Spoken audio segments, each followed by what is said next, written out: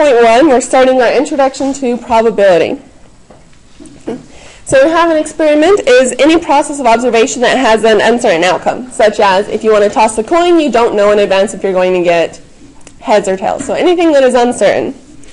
Experimental outcomes are all of your possible outcomes, and your sample space is all of your possible outcomes. Okay. So what would be your sample space if you toss a coin once? What are your possible outcomes? Heads or tails. And so the way we're going to write this is so it's an S for sample space, and it is heads or tails as a set. Now, mathematicians are usually lazy, so I will probably usually write it something like this. Head, H or T for heads or tails. As long as you make it something that I can tell what it's supposed to be, that's fine to use abbreviations. We're going to use a lot of them.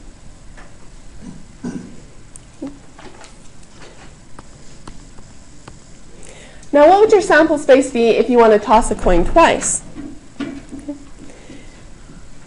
Now, this is an easy enough one that you could probably just list it out by hand, but we like to use our tree diagrams. So what is your options for the first coin? Heads or tails? And then no matter what you get on the first coin, it's still possible on the second coin to get a heads or tails. And if you get a tail on the first coin, you can still get a head or tails on the second coin. So we use our tree diagram to make sure we don't miss any possibilities, because once you start having 8 or 16 possibilities, it's harder to just list them out. So my sample space, I'm going to write it as head-head, or head-tail, or tail-head, or tail-tail. Make sense? Not too bad yet?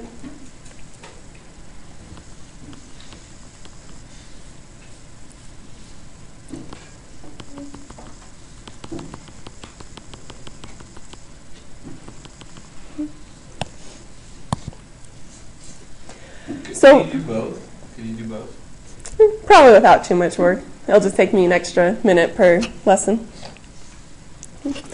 So for our next example, if we toss a coin 3 times, but we're only interested in the number of heads, what would our sample space be? So what are your possible number of heads you could get if you toss the coin 3 times?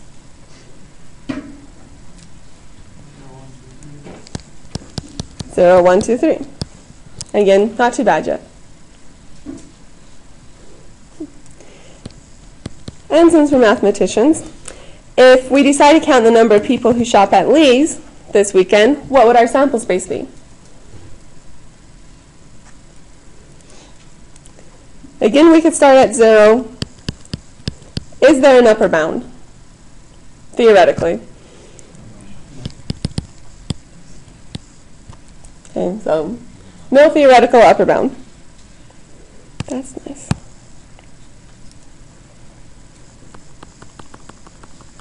So do you want us to just put like dot dot dot, or like an infinite number? As far as mathematically, we just like the dot dot dot, just to represent that the list continues. I will not mark you off if you put an infinity, but this is our accepted notation.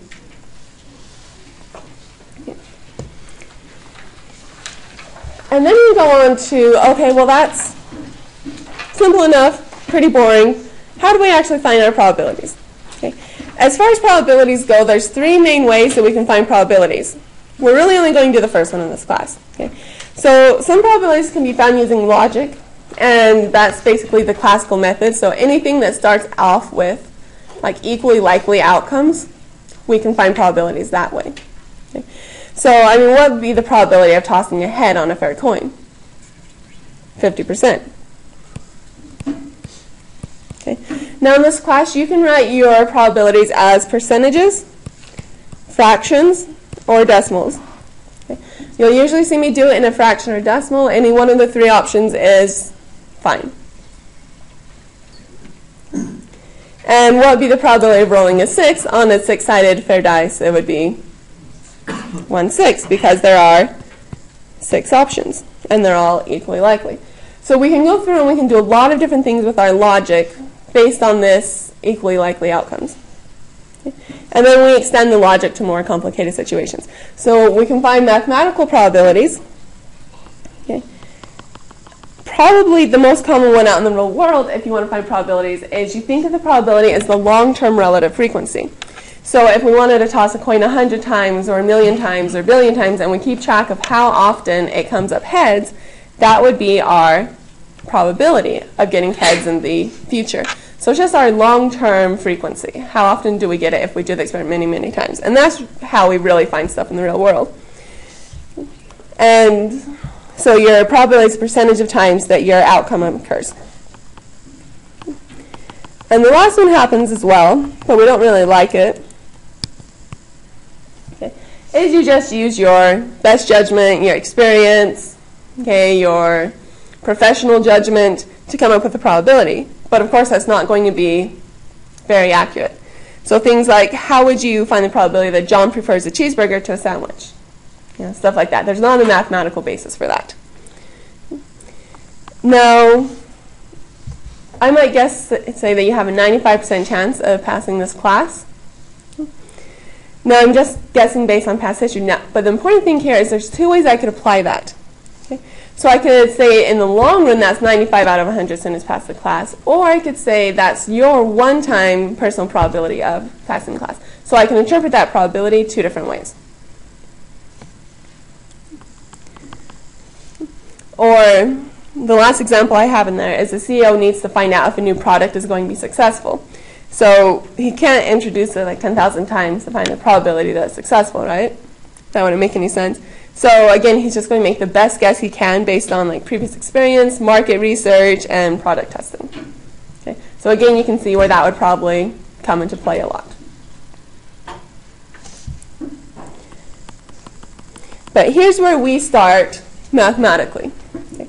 So if we have n equally likely outcomes in our sample space, then the probability for each outcome would be 1 over n. Okay. That much has probably come up in at least all of your math classes somewhere, right?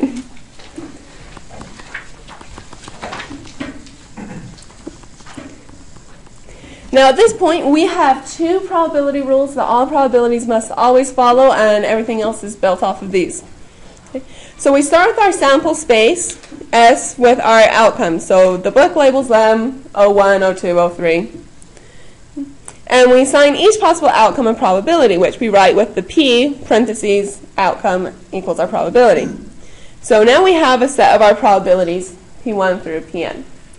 And all of our probabilities have to follow these two rules. If you ever give me an answer on a test that does not follow these two rules, well, I'm definitely taking off all the points. Okay? My biggest pet peeve, if it doesn't follow these rules, don't give me this answer. Okay? So every probability must be a number between 0 and 1. If you're writing it as a decimal, it has to be between 0 and 1. Okay, and all the probabilities must add up to 1. So if you add up all the probabilities, you should get 1. So when people give me an answer on a test that has a probability of 1.5, you know they weren't paying attention.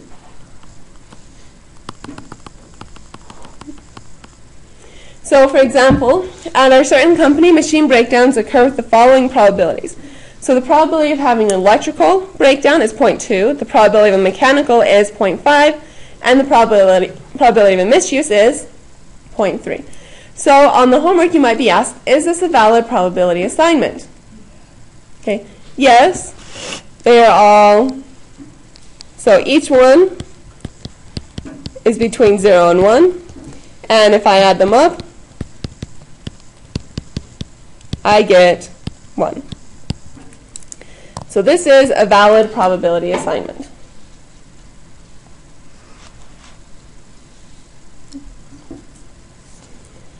And then I might ask you, how many of the next 6 breakdowns will be caused by mechanical problems? What do you think? Okay. And this is a slightly trick question.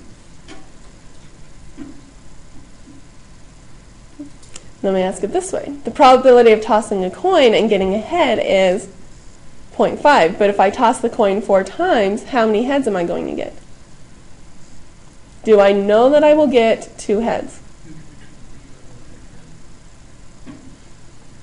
You don't know the probabilities of Okay. each toss. Okay, so this is what we really want to focus on is we might expect to get 2 heads out of 4 tosses, or here with the probability we might kind of expect to get 3 out of the 6 breakdowns be mechanical, but remember this is just the probability. So we might say something like, in the long run, we might get an average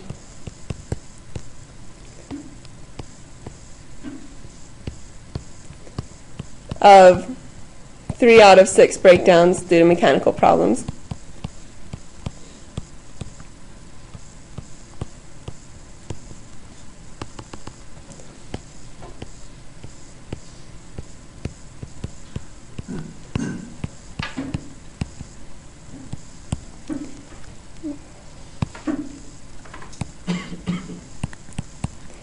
But let's see, so this is still just dealing with probability, but we can't guarantee that 3 out of the next 6 breakdowns will be mechanical.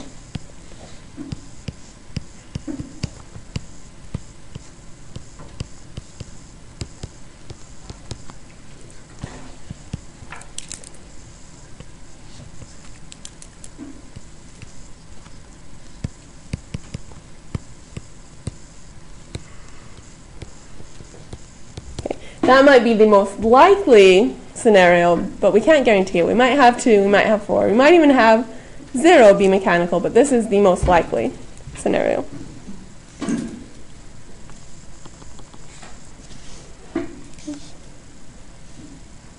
So for our next example, we decide to toss a fair coin. What is our sample space and the probabilities for each outcome?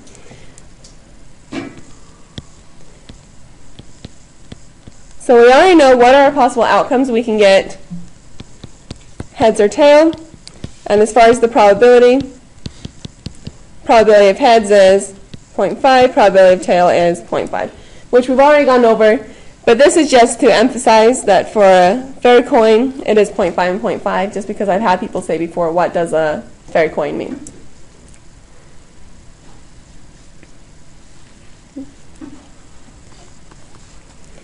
So let's do something different now. Okay. Let's say that I have a biased coin, meaning that it is not fair. And I know the probability of heads is 0.3. So what is going to be the probability of tails? Why? Adds up to 1. They have to add up to 1. So if all my probabilities have to add up to 1, probability of tails is 0.7.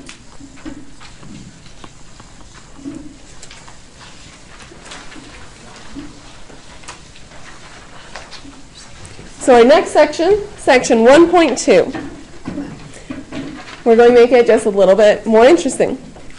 So we start with an event. An event is a set of possible outcomes, so it is a subset of the sample space. So we like to do a lot of diagrams like this. So we'll draw our box. Typically, the box denotes the sample space. Okay.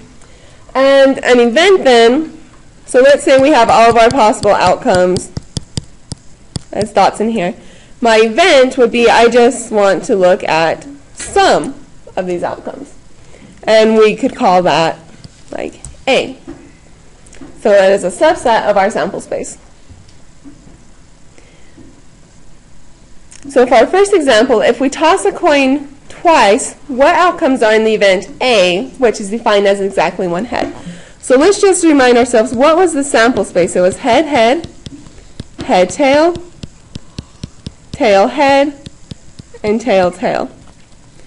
So if I want to find my event A, which is all of the outcomes that have exactly 1 head, which outcomes are in A?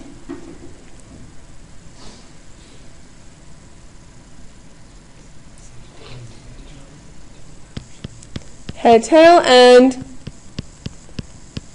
tail, head.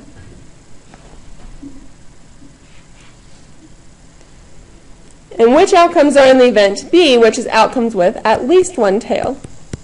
Okay, how does it change? We have three options, which are head, tail, tail, head, and tail, tail. So this is how you find events. You just go through and pick out which outcomes you need. Now, the probability of an event is you're just going to add up the probabilities for each of the outcomes that correspond with your event. So we need to add up the probabilities for head, tail, tail, head, and tail, tail for this situation. Question. Yes. Are there other words we use to define subsets of like a set besides an event? So like we might see, does that make sense? Yeah, as far as what I'm thinking, I don't think so. Not that I've come across in the 8 books, different books or so that I've used. So, my husband thinks that we should have 2 kids. Okay. So if we want to have 2 kids, we want to talk about their genders. We're going to find the sample space, all of our possible outcomes, and the probabilities of each. Okay. So we're going to assume the probability of having a boy is the same as having a girl. It's not quite 50-50, but we're going to assume it is for this problem. So what are my 2 options for my first child? Boy or girl. And then whether I get a boy or girl for the first child, I can still get a boy or girl.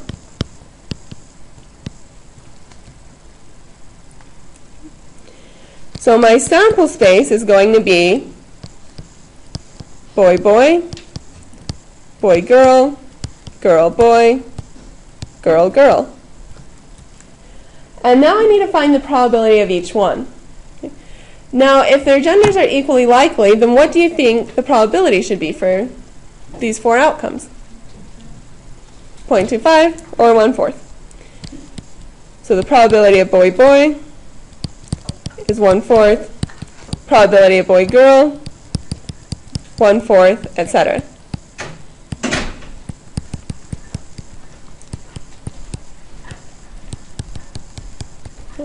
So at this point, again, everything we've done has been equally likely outcomes. It makes it very easy to find our probabilities.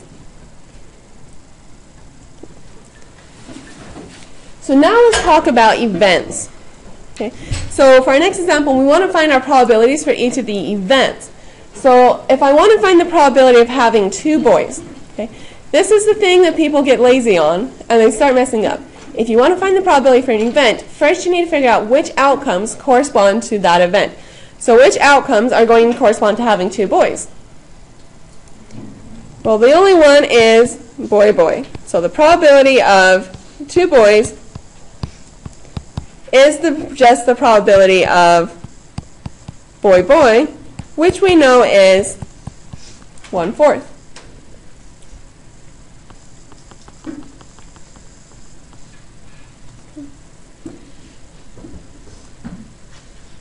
So what if I want the probability of having 2 girls? What outcomes correspond to that?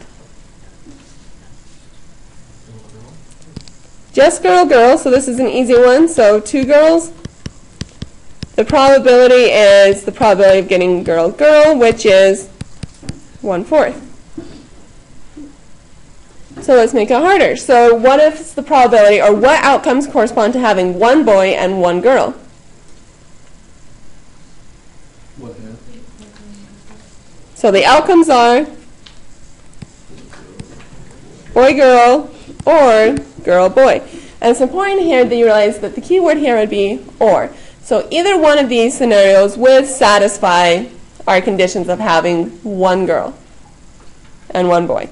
Okay, so I can do either one of these. So if I want the probability of 1 boy and 1 girl, okay, this is the probability of boy, girl plus the probability of girl, boy. Again, because either one of those outcomes would satisfy this scenario. So 1/4 plus 1/4 is 1/2.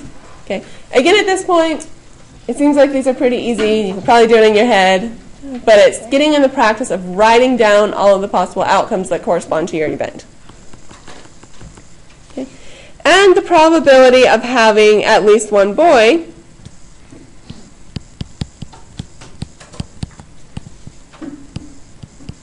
Okay? So if we want one boy or two boys, what outcomes correspond here? So we need the probability of boy, boy.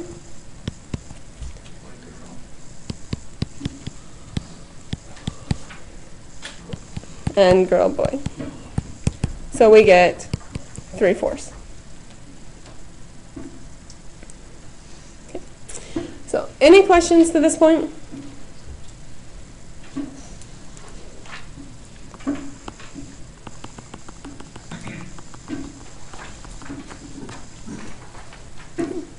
So let me start with the complement. Okay. So we have events, and then we have special types of events. So the complement is the complement of any event A is all of your outcomes in the sample space that are not in A. And we're going to use the symbol AC or A prime. Okay. The book uses A prime. I've just finished teaching like 3 semesters of a class that used AC. So if you see me write AC, that still means A complement. Okay. And if you need to be able to draw our diagram, so again, the rectangle is our sample space. If I have my event A, okay, then what would A complement be?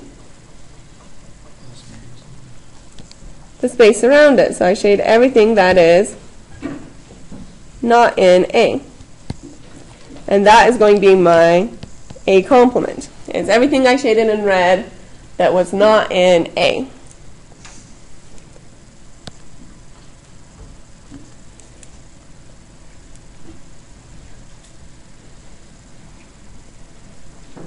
Now, you'll notice that A and A complement have to make up my entire sample space.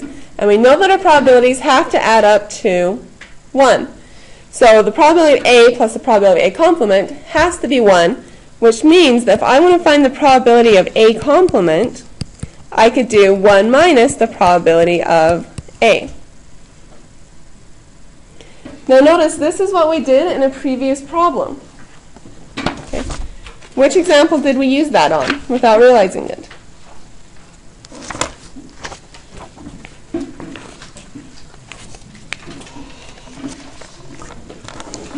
Example 7. Okay, example 7, when we had our biased coin, we knew that the probability of heads was 0.3. Now the complement of heads would be tails, so we did 1 minus 0.3 to get my 0.7.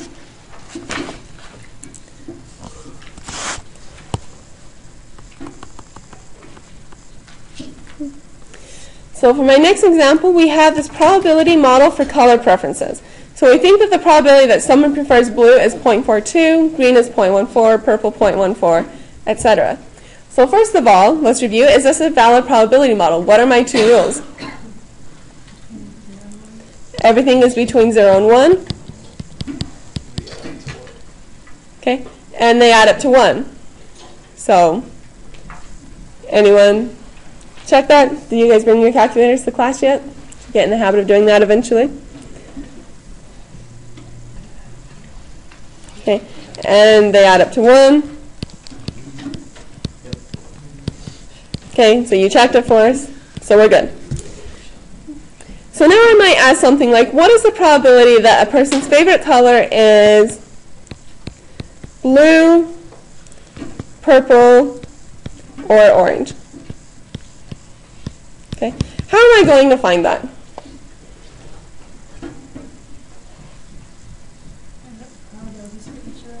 Add up the probabilities for each of them. So blue is 0.42 plus, let's see, purple is 0.14. And orange is 0.05.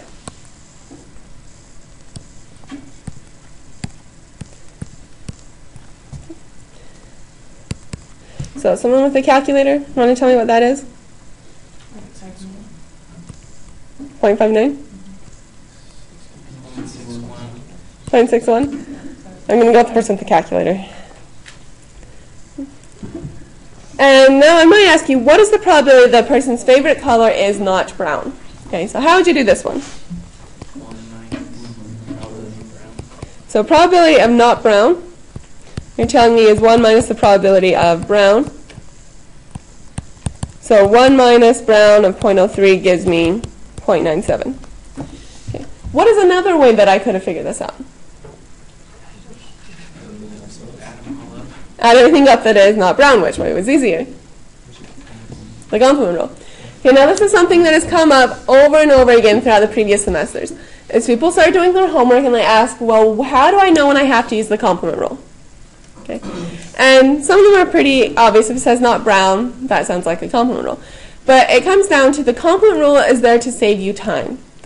You do not have to use the complement rule. Usually you can do it the long way.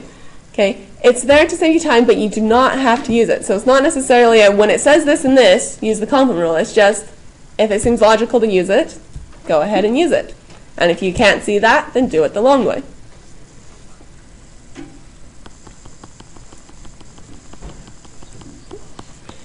So we're playing a game that requires that we roll 2 dice, and we're hoping to get 6s on our dice. Okay. So what I've done here is I've created my sample space. So this is my sample space, so I can get a 1 and 1, 1 and 2, 1 and 3, 1 and 4, 1 and 5, 1 and 6, etc. So these are all of my possible outcomes. There are how many outcomes? 36. Okay. So let's circle the outcomes that are in the event C that we roll at least 1 dice. Okay. So which outcomes do I need to circle here? Okay. Right column. Everything in the bottom row and the right column. Those are all of my outcomes that have at least 1 6. So now if I want to find the probability of rolling at least 1 6, how are you going to find that? Take that number divided by 36. Which number? Then add all those. Count all of those outcomes. What is it? 11. 11. So 11 out of my 36. Now, what would C complement be in words? Okay, what is the opposite of at least 1 6?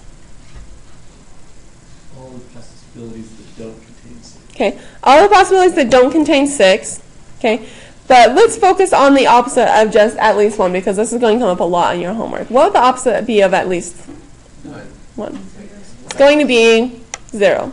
Okay, the reason why is your sample space, if you count the number of 6s, then how many possible 6s can you get? You can get 0, 1, or 2 6s. Those are your possibilities, right? So if you have at least 1 6, that's the 1 and 2, so the complement is 0 6s, or no 6s. So very important that the complement of at least 1 is none. So then the probability of C complement would just be 1 minus the probability of C.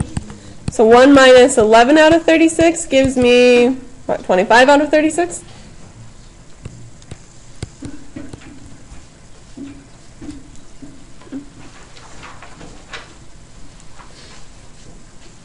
Are you still feeling good?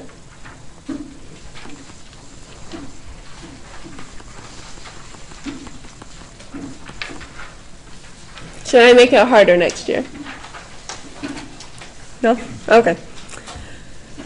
So let's say that our first quiz in this class, I know we don't have quizzes, but let's just say we're going to take a quiz that consisted of 3 true or false questions and you didn't study. Okay, if you blindly guess at each question, why would I care about blindly guessing, or why would I put that in? Equally likely outcomes. Okay. Find the sample space and the probabilities of each sample space outcome and draw our tree diagram. Okay.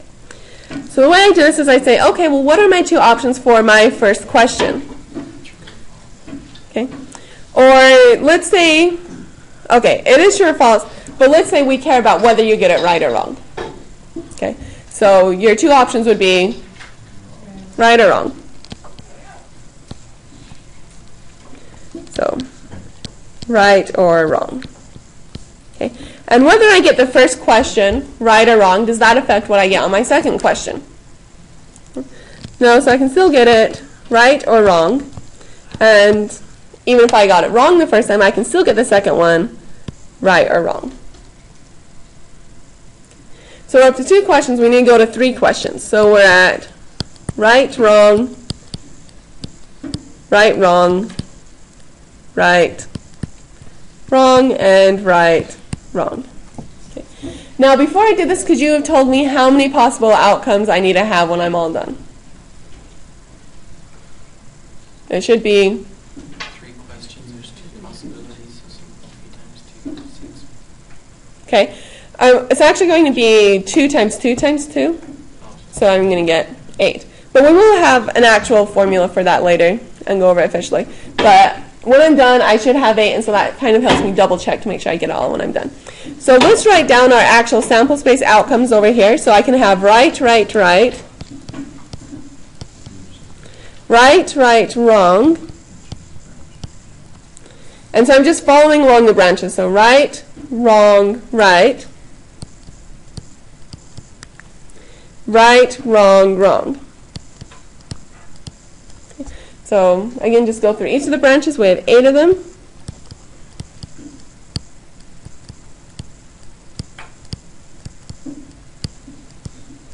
And do you see how once I get to these more complicated problems, it is nice to have the tree diagram so I didn't miss an outcome in there? And we said that you're just blindly guessing, so all of my outcomes should be equally likely. So what is my probability for each of these? It is 1/8.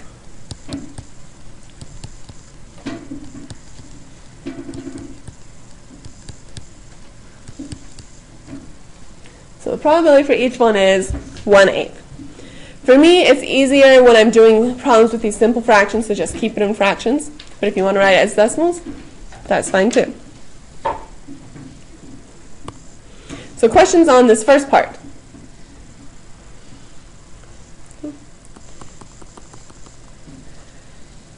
So now I might ask you, what outcomes are in the event that you get at least one question right? Okay. So look back up so you guys still have access to it all. Start reading off for me the outcomes that get at least one question right. Right, right, right. Right, right, wrong. Right, wrong, right. Right. Right, wrong, wrong. Wrong, right, right. Wrong, right, wrong. Wrong, wrong, right. So all of them except wrong. Okay. So you said all of them but the wrong, wrong, wrong. Okay. So these are all of my outcomes that are in the event that I get at least one question right. Okay. So then how would you find the probability of getting at least one question right? I need to add up the probabilities of each of those. So at least one right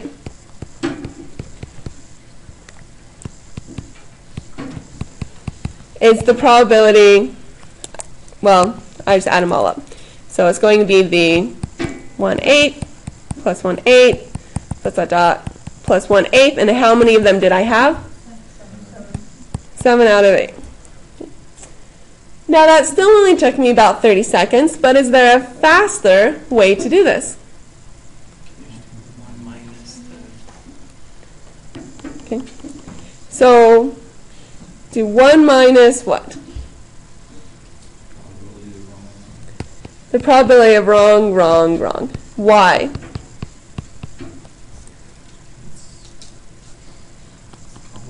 It's the complement. Yeah, that's all I wanted you to say.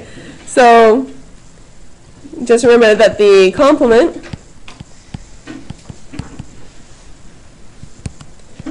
of at least one is none. Okay, so the probability of at least one is 1 minus the probability of none. So 1 minus the probability of wrong, wrong, wrong. So 7/8. So again, the complement rule doesn't have to be used, but it will save you lots of time.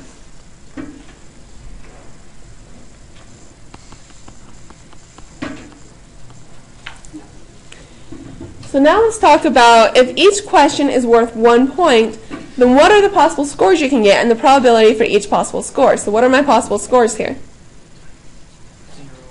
0, 1, 2. 0, 1, 2, 3, because there are 3 questions. Okay. What outcomes correspond to the score of getting 0 points? Wrong, wrong, wrong. So the probability is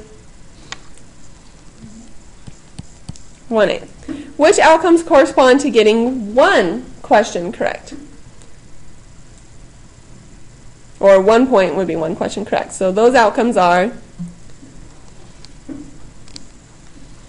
right, wrong, wrong, wrong, right, wrong, and wrong, wrong, right. And so what would my probability be? Okay, so if I add up the probability for each of those, there are 3 of them, so my probability is 3/8. Okay. So the second one, so which outcomes will correspond to having 2 points? Read them all for me. Wrong. Wrong. Or sorry, right, right, wrong. Right, wrong, right. And right. Or wrong, right, right.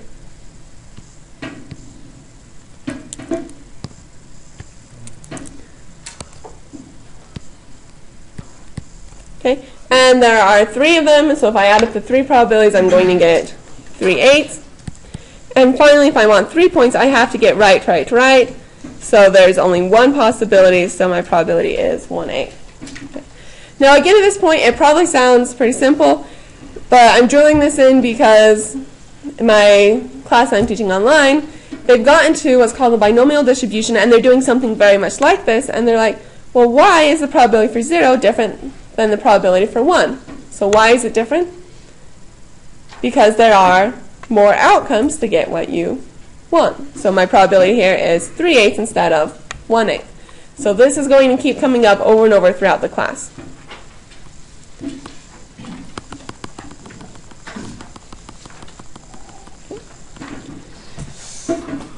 So let's go another step further, and we're going to start talking about combinations of events. So our intersection, so the event A intersects B. So this is A intersects B, that's the symbol we use. And it means and. Okay. So the intersection, the key word that we're going to think here is and. So A intersects B is all of the outcomes that are in both A and B. So we're saying, well, when can A and B occur at the same time? So the probability of A intersects B is the probability that they both occur at the same time. They occur together. Okay. We want both of them to happen. Now if I was to draw a Venn diagram, I might have, so here's A, here's B, and what would my intersection look like?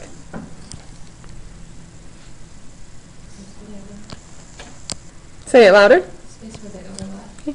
The space where they overlap. So that is my intersection. What if I had something like this?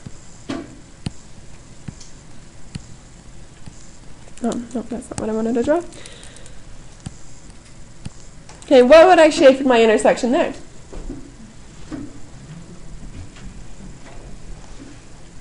Is there an intersection?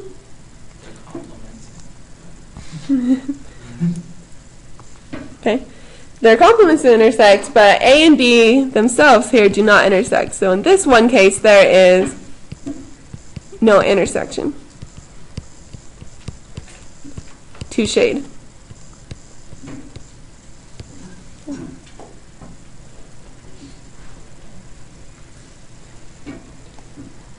And that does happen sometimes, and that's okay. But if they overlap, then that could be of interest to us, and that is our intersection. So for my next example, we're going to draw one card from a standard 52 card deck. Okay. Now, I don't know how many of you guys know what cards are in a standard 52 card deck. Probably most of you do. Okay. You also may not know what poker hands are, and I didn't until I took Stats 3000 and I had to use Wikipedia to look them up each time. Okay, so go ahead and memorize what's in a standard 52 card deck because we're going to do a lot of problems with it in this class. Okay. So you start off, you can either be red or black. The red suits are hearts and diamonds, black suits are spades and clubs. And each suit has the numbers 2 through 10 and jack, queen, king, and ace. For purposes of probability, we don't count jokers. We assume they are not in there. Okay. So if I ask you, what is the probability that is red and a jack? So probability of red and jack. Okay. How do you think you might find that?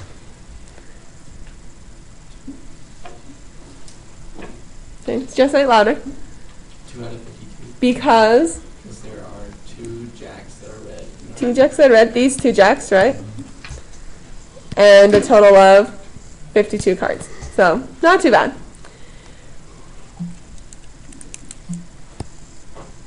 Oops. So next time I ask you to find the probability that it is black and a number card. So how many black number cards do I have? 26. No. Just the number cards. 18. 18? So we have 18 out of 52. And finally, the probability that it is black and heart.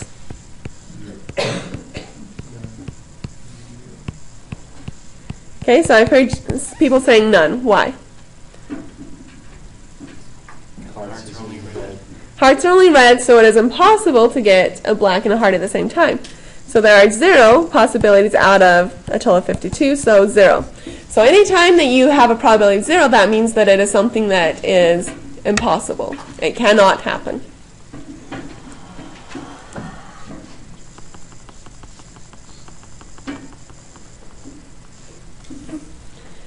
So we're going to practice shading our Venn diagrams and finding the probability. Okay? And also like writing the events in words because this is something the book likes to do a lot. This is something that's going to come up in your homework. So the first one is A intersect B. That's easy. What does that mean has to happen? So this means that A and B happen. Okay. Where am I shading? It is the easy part of where they overlap. Okay. And we add up the 2 probabilities. So the probability of A and B, the 2 probabilities I just shaded over were 0.13 plus 0.07, so it gives me 0.20. Okay. So not too bad there. Okay, but what is the second one going to look like? So what will it look like if I try and shade A and B complement?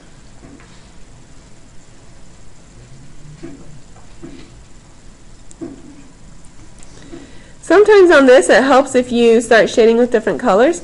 So first let's shade A. So A is going to look like this. Okay. B complement, where is B complement? Everything outside of B. Everything outside of B.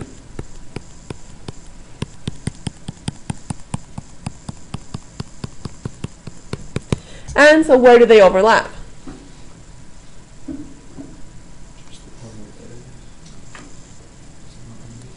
Just the part of A that is not in B.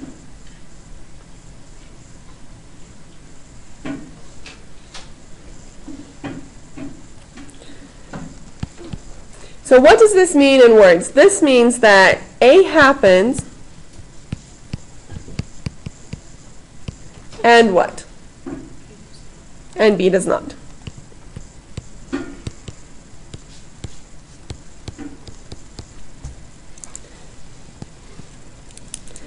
And then the probability, I'm going to have to figure out how to get rid of that before class tomorrow.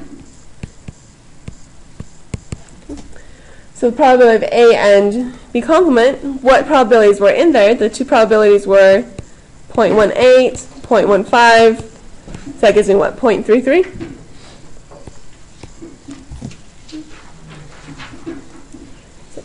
Questions here?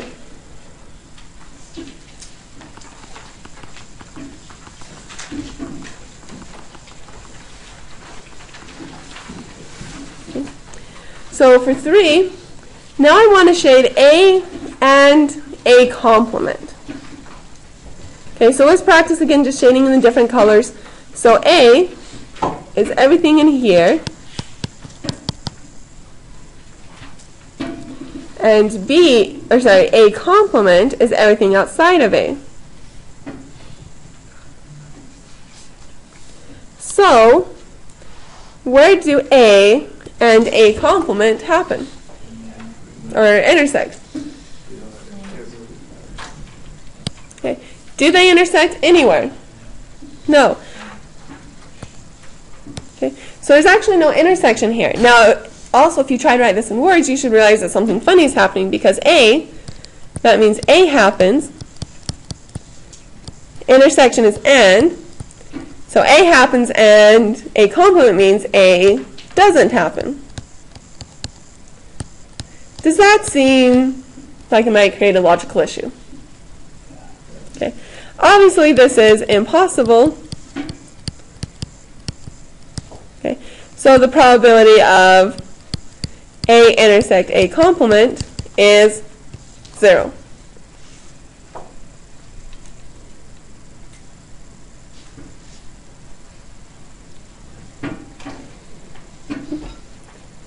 Make sense? And then I've asked you, what do you notice about the probability of A intersect B and A intersect B complement? Okay, so we probably haven't noticed anything yet, and I realize I should have asked you something else first, but let's go ahead and add them up. So look up at the previous page. Sorry, I forgot to tell you. I feel like we can skip 4. Do you guys feel okay with that, or do you want me to shade it? I think we're going with it because it would be a lot like number 2. Okay, so skipping on to example 16. So what did you notice about the probability of A intersect B and the probability of A intersect B complement? So let's add them together and see what we get.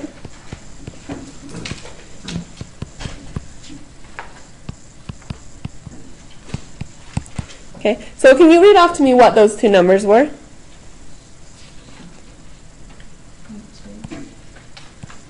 0.2 and what, 0.33? So I get 0.53. Okay. Now I realize I didn't set this up because you haven't yet figured this out, but the probability of A, can you tell me what the probability of A itself is? What numbers do I have to add up for that? It is the 0.18 plus 0.15 plus 0.13 plus 0.07, which if I add those up, what do I get?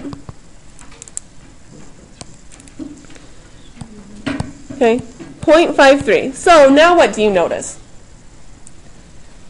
That the probability of A intersect B plus the probability of A intersect B complement gives me the probability of A. Okay. So do you think that was a coincidence? Okay, let's draw ourselves two small Venn diagrams here and look at this in a little more depth. So here's my A and B. Okay. And do you remember where I shaded for the probability of A intersect B? It was this piece right here.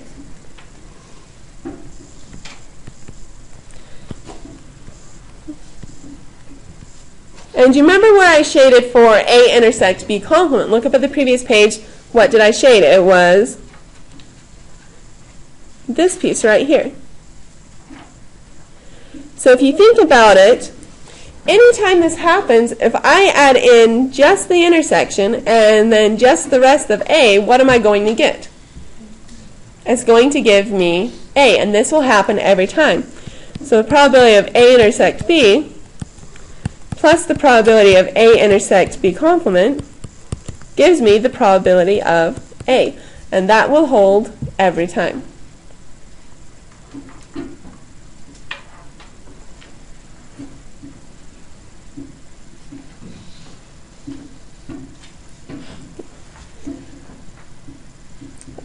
Questions on that?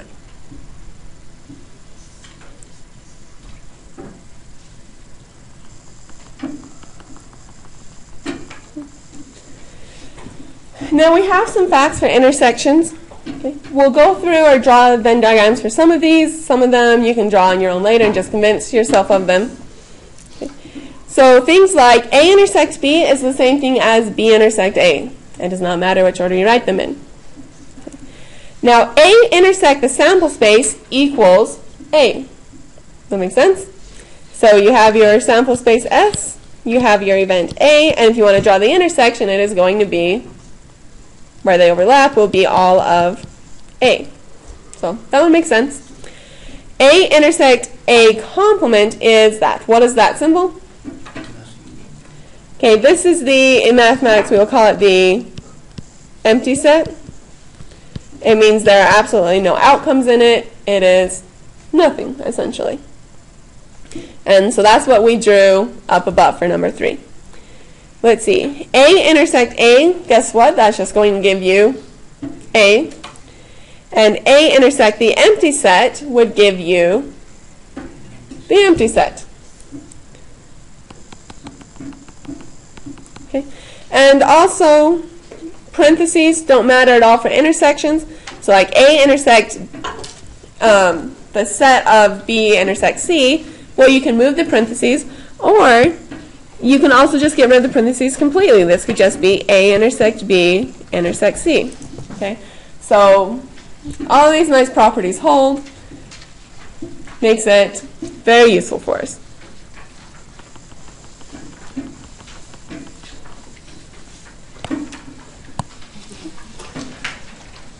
So to continue, we have what's called mutually exclusive events. Another word for this is disjoint, and it really just depends on which book you happen to be looking at the moment. Okay. And again, the class I've been teaching for the last year and a half uses the word disjoint, and so I'll probably throw that in a lot. Okay. So A and B are mutually exclusive if they have no outcomes in common. Okay. So to draw this, we would have A and B. Notice they do not overlap. So if they're mutually exclusive, what would the intersection be? What outcomes do they have in common? None. None. So the empty set. And the probability would have to be 0. Okay. So we've already seen a couple examples of mutually exclusive events. So like when I asked you, what's the probability of getting a black card and a heart card? The probability was 0, because it's impossible to get both at the same time. Those would be disjoint or mutually exclusive events. The next thing we learn about is unions. So the event A union B is the union of A and B. Go figure it. It is the event consisting of the sample space outcomes belonging to A or B, and now here's the key word, or both. So A happens, or B happens, or both. Okay. So A union B is the probability that A or B or both will occur. If I was to draw this,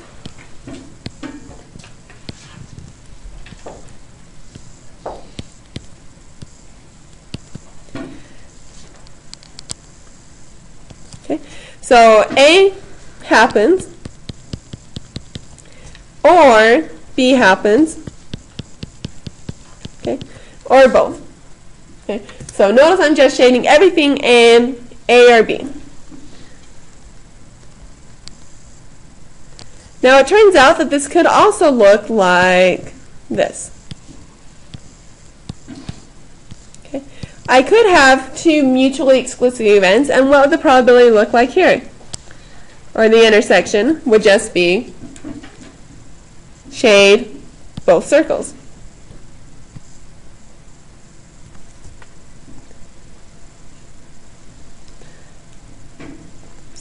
So that is what our union looks like.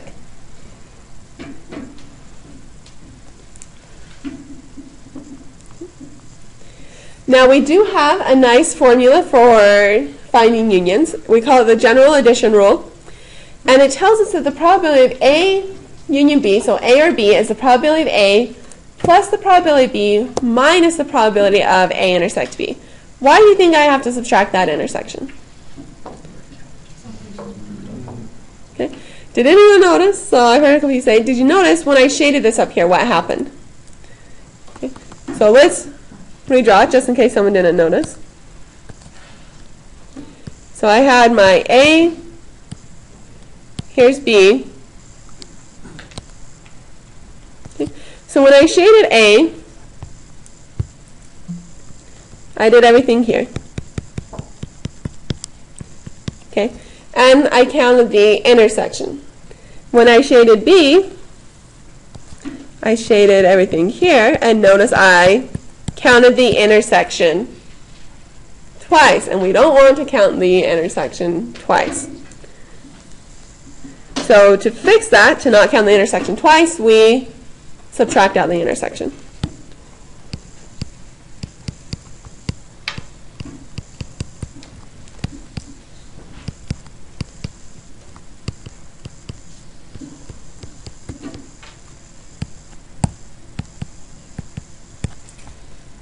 So that is why we have our formula. Memorize the formula, you will be using it.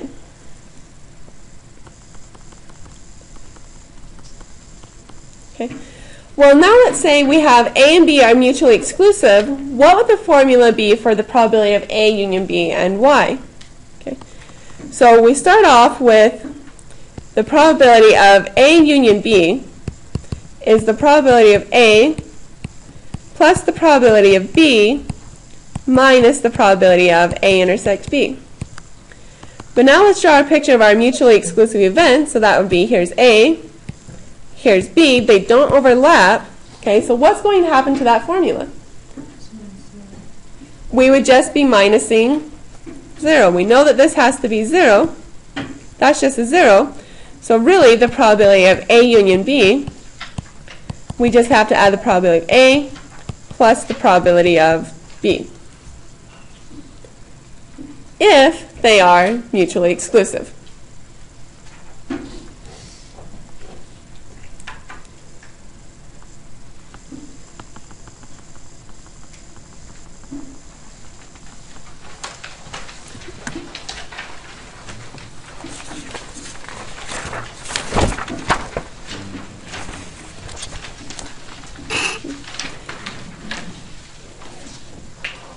So our next example, let's shade the Venn diagrams for each event and find the probabilities and also write it in words. Okay. So A union B, this means that A happens, too many P's, or B happens,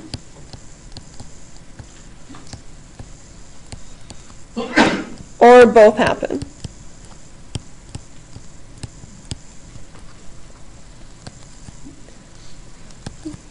We already know how to shade this. It's just everything that's an A or B or both.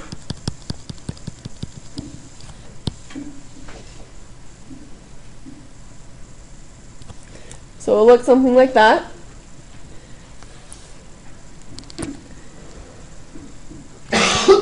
And to find the probabilities, I just need to add up all the numbers that are in my shaded region. So start reading off those numbers to me. We have 0.18 plus 0.15 plus 0.13 plus 0.07 plus 0.11 plus 0.09 plus 0.02.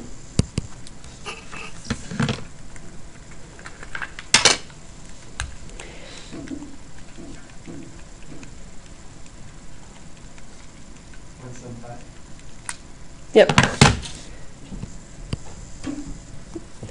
So there's my probability.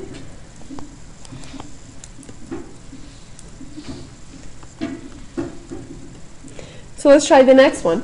So what does it mean in words if I have A union B complement?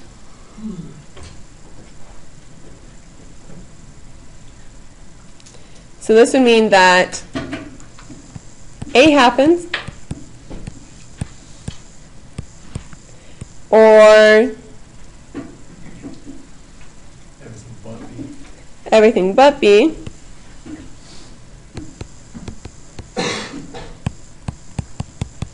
okay, or both.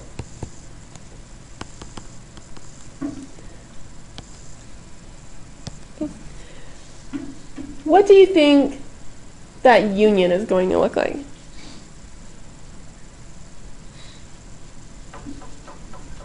So let's start shading A first.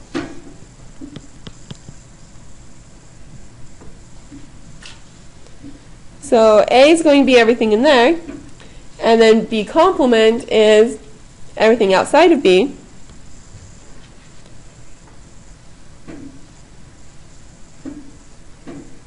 And so A union B complement is just everything that I have shaded so far. Notice, because I did this union, do I actually end up including a little bit of B? Yes. And that's okay because it was the union, so I just include everything.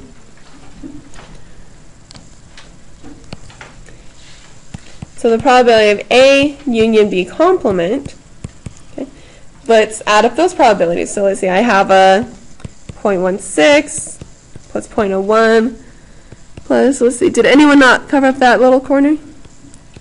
I guess that's a 0.08 plus 0.18 plus 0.15 plus 0.13 plus 0.07.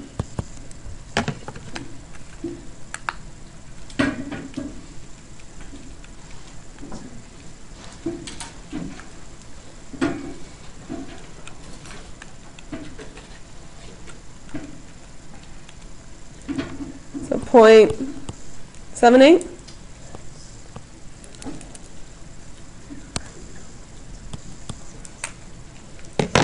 Or I hear you over here saying, how did you do it faster? Complement. The complement rule, because what would the complement be? Just minus. Yeah, 1 minus 0.11 minus 0.02 minus 0.09. Precisely. Okay, so we could use the complement rule here, and it ended up being faster.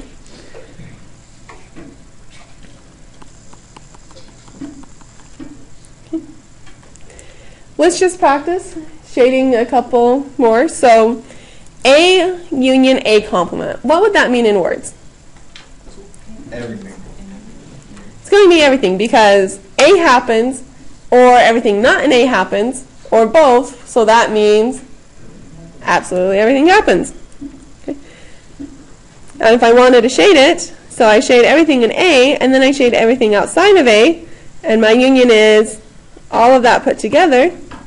Okay. And so what is that probability going to have to be? 1. Because again, it's going to include everything in the sample space.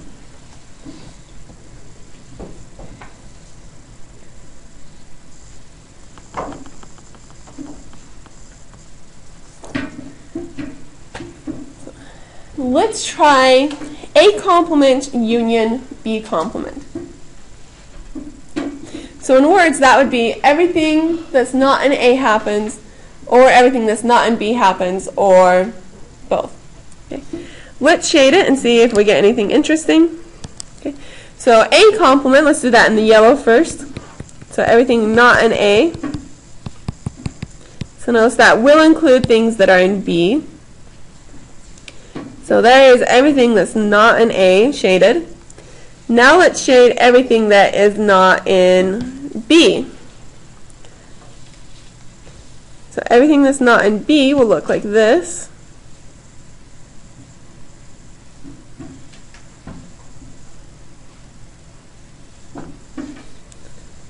Okay. And so where do they overlap? Let's shade that in red. So the overlap is everything but the intersection.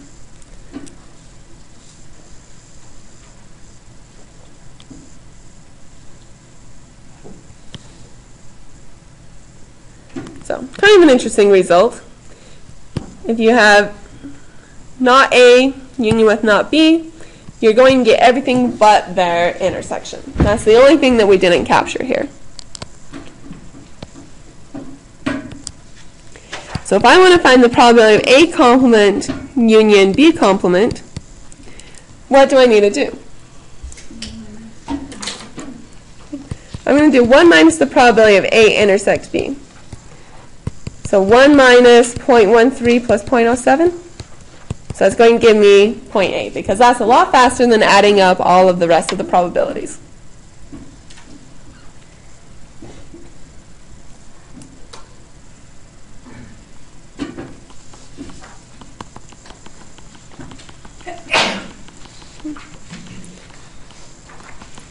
And we have some facts for unions, just like the facts for intersections. So A union B is the same thing as B union A. A union the empty set is going to give me A. A union itself still gives you A. A union A complement gives me the entire sample space. We found that out already. A union the sample space would give me the sample space. And again, it doesn't matter where you put the parentheses.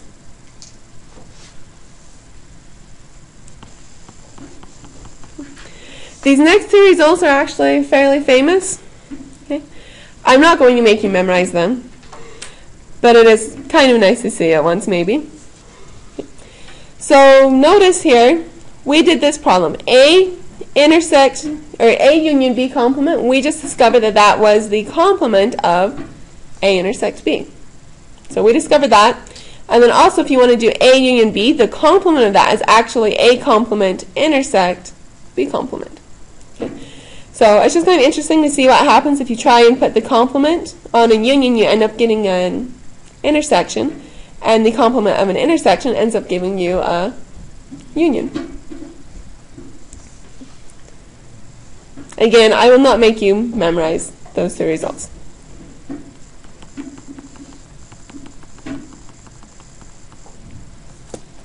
So let's say that we have a certain company where 15% of the employees have managerial positions, 25% have MBA degrees, and we also know that 9% of the employees are managers and have MBA degrees. So what would be the probability up there of a manager and an MBA? I guess I said fine, like you have to calculate something, but you can just read it off to me. So the probability of manager and MBA is 9%.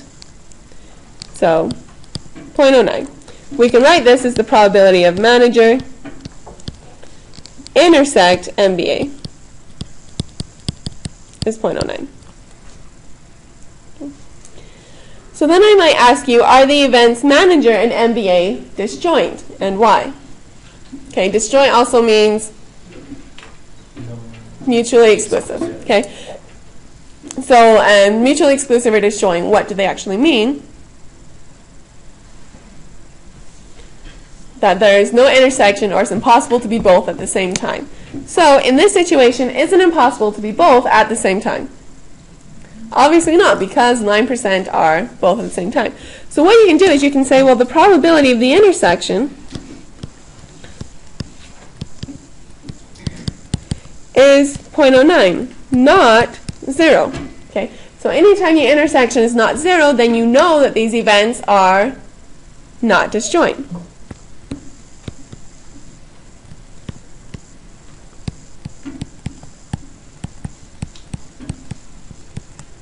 Or mutually exclusive.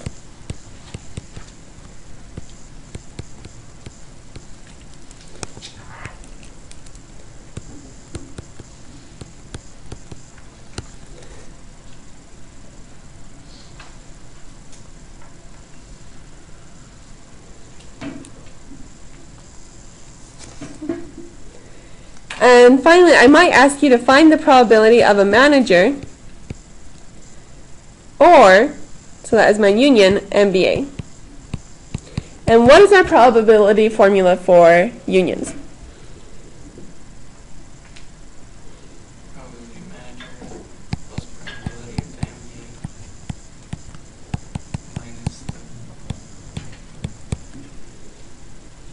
Minus the probability of the intersection.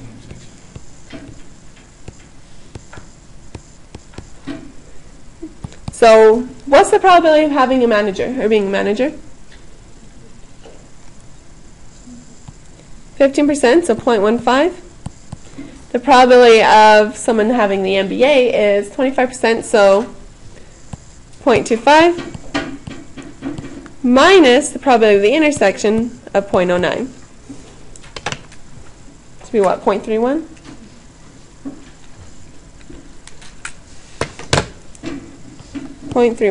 So the probability of just randomly selecting an employee and having them be a manager or an MBA or both is 31%.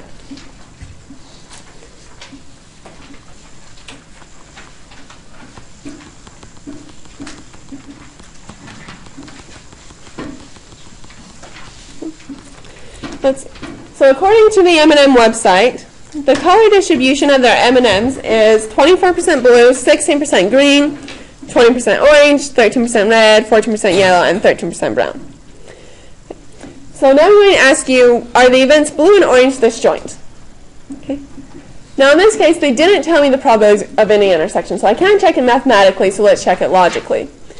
Do you get, or theoretically, are you supposed to get an M&M that is both blue and orange at the same time? No. Sorry. You're not supposed to get them at the same time, so that means they are disjoint. So M&Ms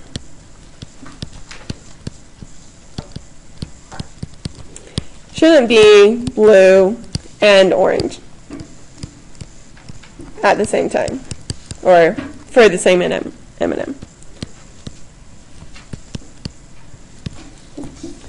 So then we want to find the probability of blue union orange, so blue or orange. Now if I start writing out the formula for this, this is the probability of blue plus the probability of orange minus the probability of blue intersect orange. Okay. So read off those probabilities to me. The probability of blue is 0.24. Probability of orange is 0.2. And what is the probability of the intersection? 0, because we said they are disjoint. If I thought about it in advance, could I have skipped that step completely?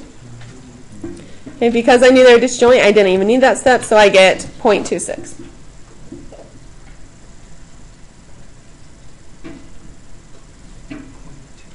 Maybe 0.44. Yeah, probably. Thanks.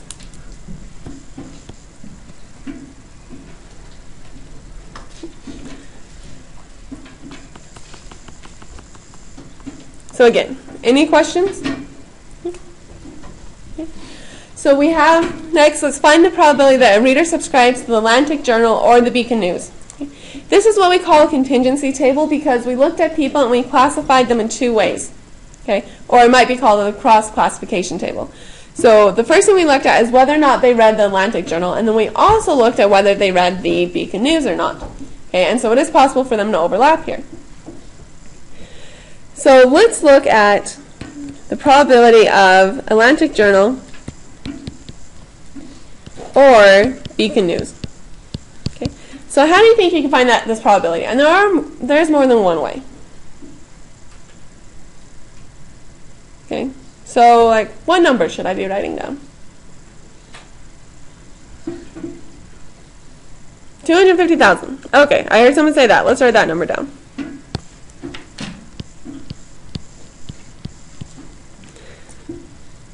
Out of anything specifically? A million? Sorry.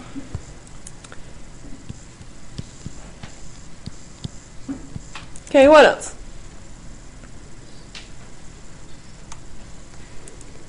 Let's see, you said plus 650,000? I think we're going to be combining the two different ways if I do that. So let me say here, so I could just go through and highlight everyone that's in the Atlantic Journal or Beacon News or both. So these people are in the Atlantic Journal. These people are in the Atlantic Journal. And then for Beacon News, it would be these people and these people. Okay. So I could just add up all those numbers. So it's 250,000 plus 250,000 over a million plus the 400,000 over a million. Okay, so that's just adding up the individual components. So that gives me 0.9. And that's just kind of thinking about it of all the components that are in at least one of those events, so Atlantic Journal or Beacon News or both. How would you do it if you actually wanted to write out the formula? So if I wanted the probability of AJ plus the probability of Beacon News minus the probability of the intersection. Okay, then what would those numbers be? 500,000 plus 650,000 minus 25, 250,000.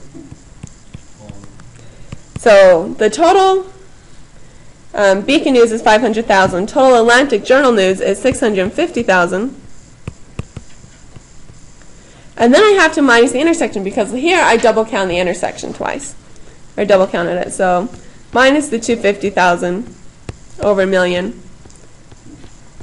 And if you put that in your calculator, what do you get?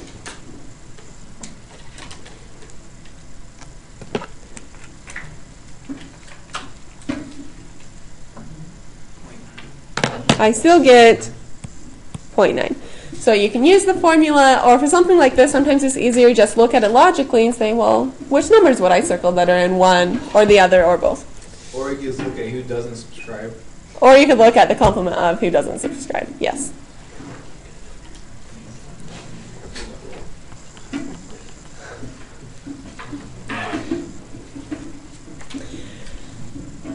So this next thing is when we have the union of 3 events. So we've talked about the union for 2 events. There's also a union for 3 events.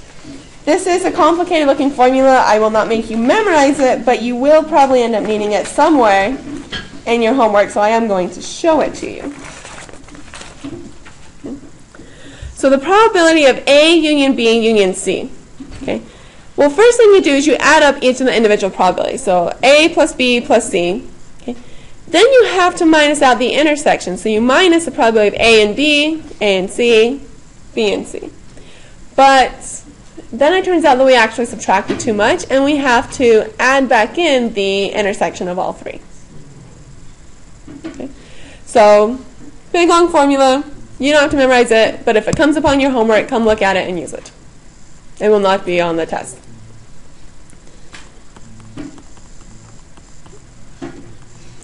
Now, if you wanted to find the probability for the union of mutually exclusive events, this one is easy to do. Okay?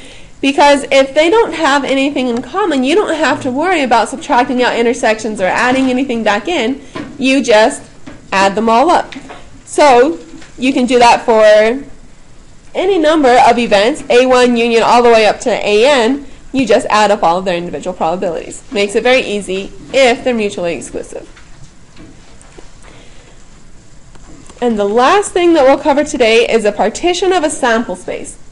So a partition of a sample space is when you divide the sample space up into mutually exclusive events, A1 through AN. And so each outcome is going to be in one and only one event. So it could look something like this. So here's my sample space. And I could carve off this chunk of the sample space, and that could be A1. And then I might take a larger piece to be A2. And I could have, maybe here's A3. And maybe this piece could be A4. So you notice there doesn't have to be any pattern here to my partitions. All that matters is they all need to be mutually exclusive, so they can't overlap at all. And when I'm done, every event needs to be contained, or every outcome needs to be in one of these events. So let's say this is my last one, AN. So I might have an outcome here, and an outcome here, outcome here. So my dots are my outcomes. And I could have several outcomes in each event, but each outcome itself can only go in one of these events. And so we've just split up my sample space completely into all of these events, and that's called a partition. So if you split it up completely into mutually exclusive events, you have a partition. Okay. Useful later on.